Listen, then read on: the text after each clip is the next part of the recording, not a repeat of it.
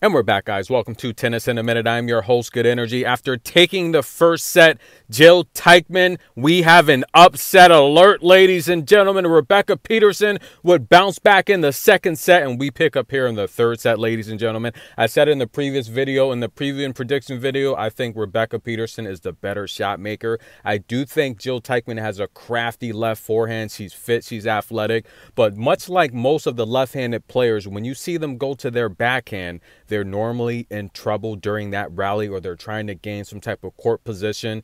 And listen, guys, look at him. Bernarda Pera, great left forehand. You know, look at Leylah Fernandez, great left forehand. Angelique Kerber, great left forehand. Jill Teichmann, great left forehand.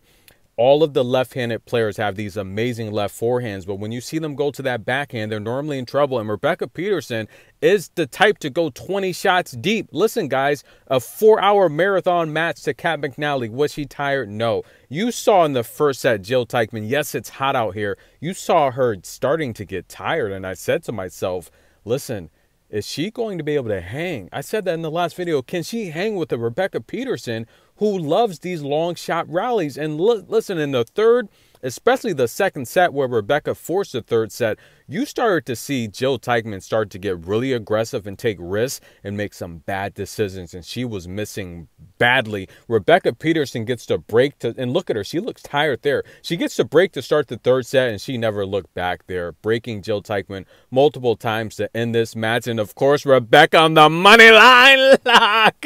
Listen, guys, I had to take it twice, not once, twice on the lock.